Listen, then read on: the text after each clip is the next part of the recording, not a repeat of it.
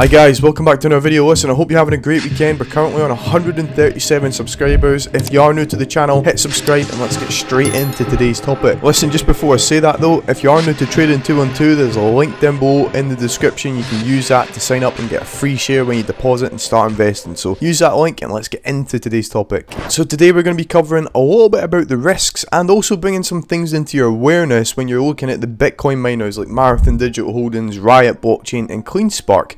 Why have we not seen them price increases despite the fact that Bitcoin, the biggest catalyst for each of these stocks, is at round about all-time high levels? So Marathon Digital Holdings is currently trading at $19 a share at the time of making this video.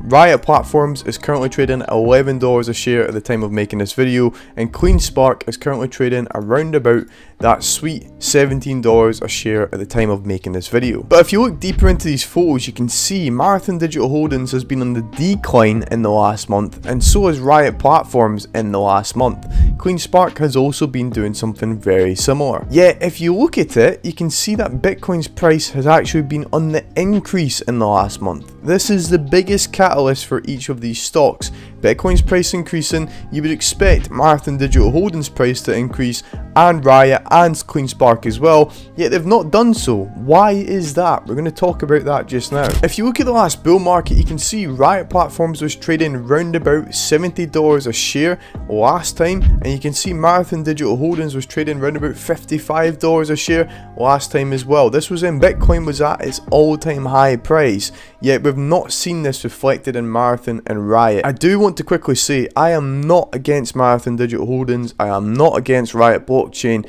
I'm simply making you aware of some factors that have existed this time around compared to the last bull market. I've held these stocks for a long time now, around about 2.5 years, and I'm well aware that I want them to do well, and I hope you do as well, but we need to be aware of these factors too. So number one, there is now Bitcoin ETFs that exist on the market, and essentially Fred Thiel has said that this is a problem slightly for the miners, given the fact that ETFs didn't exist in the last bull market cycle, and institutional investors are now looking for alternative ways to invest indirectly to Bitcoin. So what they've done is they've pulled money out of Marathon Digital Holdings, Riot Blockchain, and they've moved it across into the ETFs, and in turn we've seen a slight decrease in Marathon Digital Holdings and the other miners' prices as a result of this.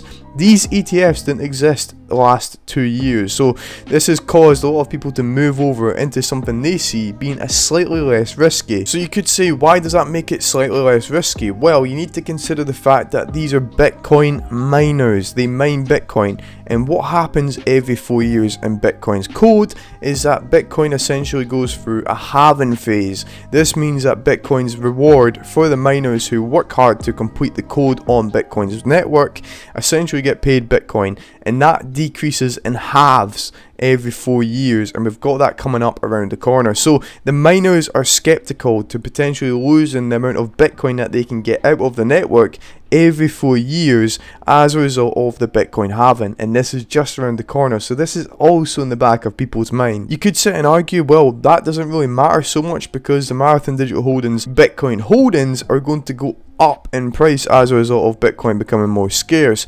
That is true, yes, but the miners need to innovate, because over 4 years and then in the next 4 years they're going to lose a lot of their mining output, and as a result they're going to generate big costs trying to get that Bitcoin out of the system, but they're going to get less Bitcoin for doing so. So the ETFs have caused a slight problem, and so has the Bitcoin halving. This has caused a lot of people to pull out of the stock, and in turn we've seen people move away to different alternatives like the ETFs, and also just not be as interested in Marathon Digital Holdings or Riot Blockchain, because these were the top picks in the last bull market, and now there's less eyes on them. But at the same time, you also have to consider the fact that these stocks have been held back as a result of market makers. These stocks have been heavily shorted. We've seen that Marathon Digital Holdings has currently got short interest of around about 14 to 15%, and Marathon Digital Holdings isn't the only one. Riot Blockchain also has experienced this, and so has CleanSpark. But Now that we've seen a bit of a pullback, we can also expect moving forward that short interest is going to go down because people take profits, and this in turn will see less pressure and less holding back on these stocks moving forward as good news comes out. Again though, this isn't the only thing that has happened. We've seen share dilution take place across the companies. Given the fact that Bitcoin has been at an all-time low in the last year and a half, I say all-time low, but I mean in the last bull market to the last bear market, essentially Bitcoin went to about 16k, and this has caused the miners to effectively not make any money, so they've had to dilute their shares in order to stay afloat. And that's what they've done. So essentially, if you own one share and they do a share dilution, that one share you've got then becomes essentially 0.5% of a share, because there's more shares that exist. The shares aren't as scarce, so the value ends up depreciating because there's more shares about. So with all this in mind, we've seen the ETFs have came onto the market and taken some of that market share from Marathon Digital Holdings, Riot and other miners. We've also seen that the Bitcoin halving is around the corner, and in turn the miners are going to get less output, so people will probably divert themselves away from the miners as well. And we've also seen some market makers holding down the shares, and share dilutions in themselves have caused a decrease in the price.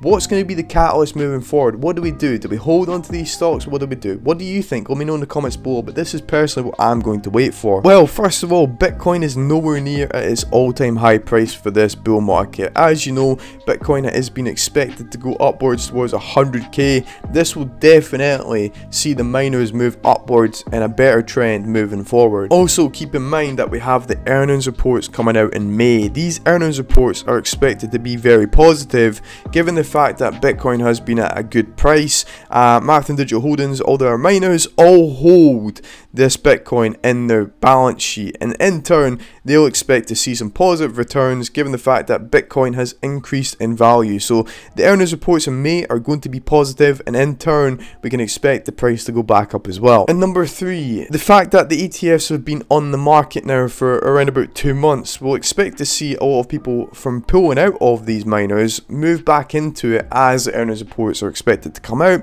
as Bitcoin's price goes up. And there's other institutional investors, other retail traders that will go back towards the miners, or just become aware of the miners and invest in them as they see the price going up as a result of the earnings and as a result of Bitcoin going up in price too. So we can expect to see a lot more people moving back into these actual stocks, and in turn the price will increase again. Like I said, I'm not bashing these stocks, I'm just making you aware of certain factors that have held them down over the last month or two. I'm going to be holding on to them. I've sold a little bit of Marathon Digital Holdings to move it back into MicroStrategy, because that has been following Bitcoin's price a lot more effectively than the miners has been. So this has been a move on my side, but overall I'm still holding strong with these stocks, and I do believe they'll move back upwards in a good direction again. Anyway guys, that is going to be it for this video. If you did enjoy it, drop me a like and subscribe to the channel. We're moving in the right direction, upwards towards that 1000 mark. It's going to happen, give it time. Listen, enjoy your weekend, and I'll see you later.